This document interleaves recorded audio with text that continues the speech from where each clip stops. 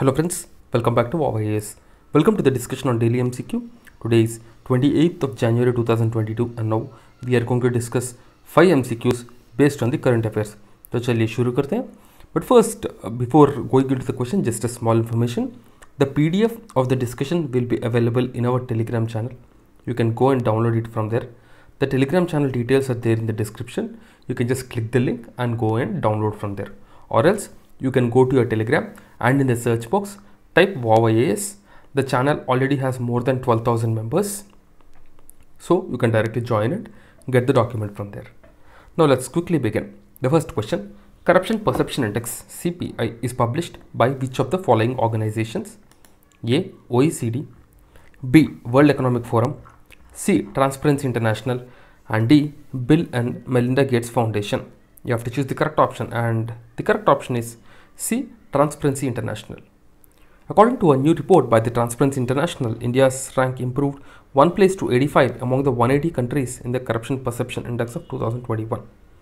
The index ranks 180 countries and the territories by the perceived level of public sector corruption according to the experts and business people.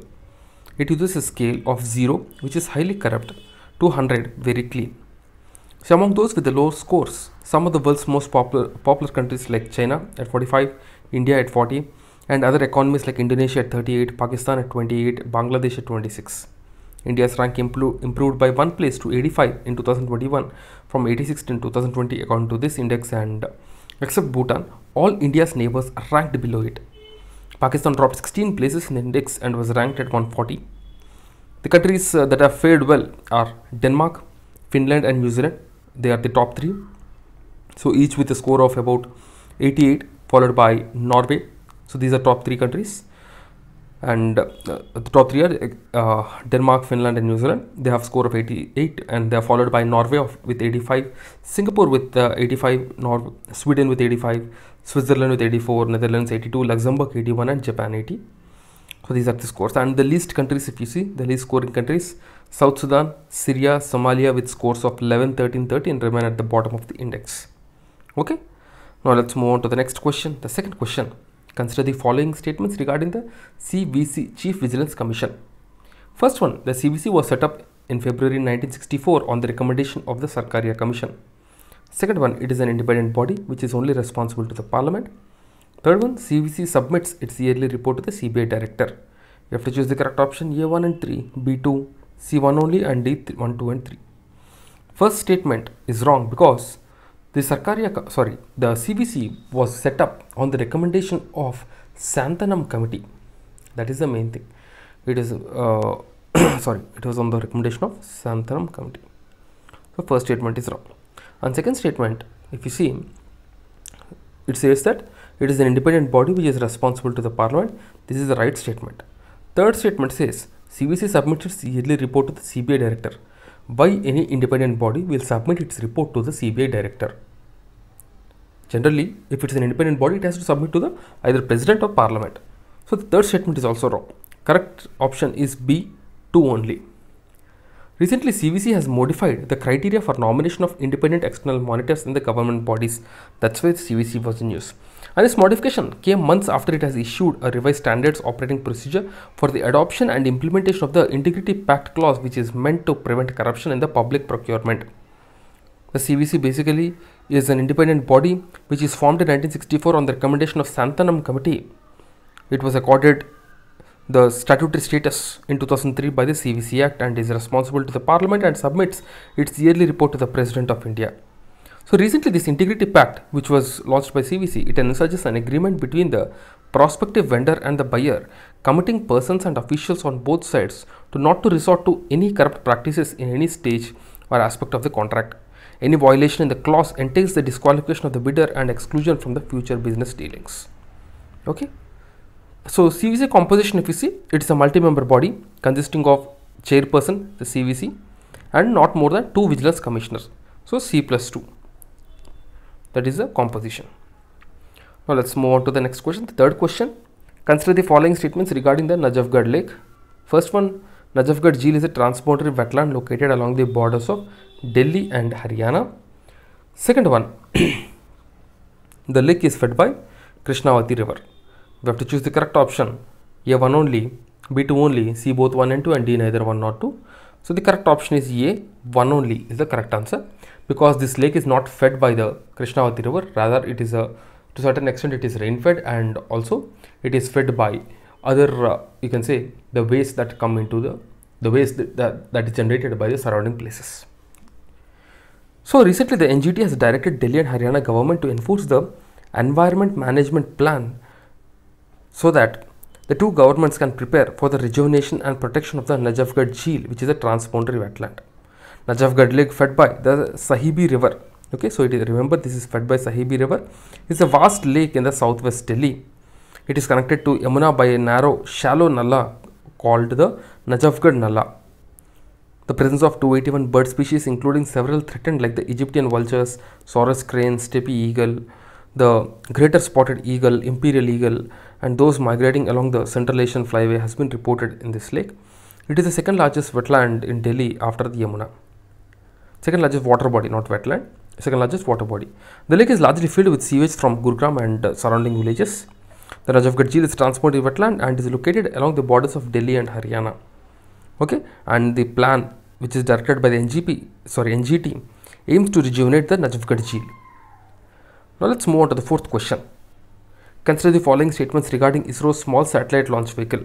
First one, it is smallest launch vehicle and can carry satellites weighing up to 15,000 kg to a geosynchronous transfer orbit. Second one, SSLV is a 3-stage all-solid vehicle. You have to choose the correct option. A 1 only, B 2 only, C both 1 and 2, and D neither 1 nor 2. The correct option is B 2 only, because SSLV, the small satellite launch vehicle, can launch satellites up to 500 kg and not 15,000 kg. Normally, the PSLV, the polar satellite launch vehicle, will generally carry weights up to 1000 kgs.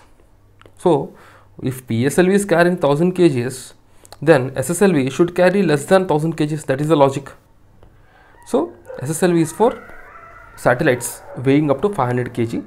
It can take to the polar orbit. Okay, that is the low Earth orbit. Recently, ISRO chairman has mentioned the launch of SSLV D1 microsat in April 2022. This SSLV, the small satellite launch vehicle, aims to cater to the needs of the market. You can say that it aims to cater to the needs of the market, as the market we are seeing satellites of less than 500 kg. That is means small satellites. Okay, so in this small vehicle category of 1 ton, of 110 ton, it is a small vehicle category of 101 ton, and it takes only 72 hours to integrate, unlike 70 days for the PSLV. It can carry satellites up to 500 kg to low Earth orbit, and normally 300 kg to the sun synchronous orbit. Okay, so some more information, extra information is given here. You can just pause and go through all these things. Now let's move on to the next question, the fifth question. Satyamangalam Tiger Reserve, recently awarded with the prestigious T×2 award, is located in A. Karnataka, B. Maharashtra, C. Telangana, and D. Tamil Nadu. The correct option we have to choose, and here the correct option is D. Tamil Nadu. Satyamangalam Tiger Reserve is in Tamil Nadu. So recently the Satyamangalam Tiger Reserve has been awarded the prestigious T×2 award after its tiger number doubled since 2010. Satyamangalam Tiger Reserve, the Bharatiya National Park in Nepal, has won this year's T×2 award for doubling the population of the wild tiger since 2010. Satyamangalam Tiger Reserve is located in the Western Ghats in the Erode district of Tamil Nadu, spread across 1,409 square kilometers, and declared Tiger Reserve, and it was declared as Tiger Reserve in 2013 and is home to about 80 tigers. With 724 tigers, the Nilgiri biosphere landscape that Satyamangalam Tiger Reserve is part of is currently the home to the largest tiger population of the world. Adjoining forest areas like Erode Forest Division, Coimbatore Division, the Malai Mahadeshwara Wildlife Sanctuary are also emerging as the important tiger habitats, creating a mosaic that allows the big cats to easily move in search of food and new territory. There are 52 tiger reserves in India. Okay, so this is all the information. So before I leave a small information, guys, you can subscribe to Vision monthly magazines from Jan 2021 to May 2022 at just ₹499. Okay, so this subscription you can take from our Telegram channel only. We are also providing Vision Prelims Test Series summary. These summaries will help you in your revision. They will ensure that you cover maximum minimum time, and also they will help you in your revision. So you can subscribe to these summaries at just rupees 999, the summary of Vision Prelims Test Series 2022. Okay, if you have any queries and all, you can just get back to us via Telegram or via comments. Okay, so that's it friends from our side. I'll see you again tomorrow with 5 more MCQs. Till then, keep studying and stay tuned. Jai Hind.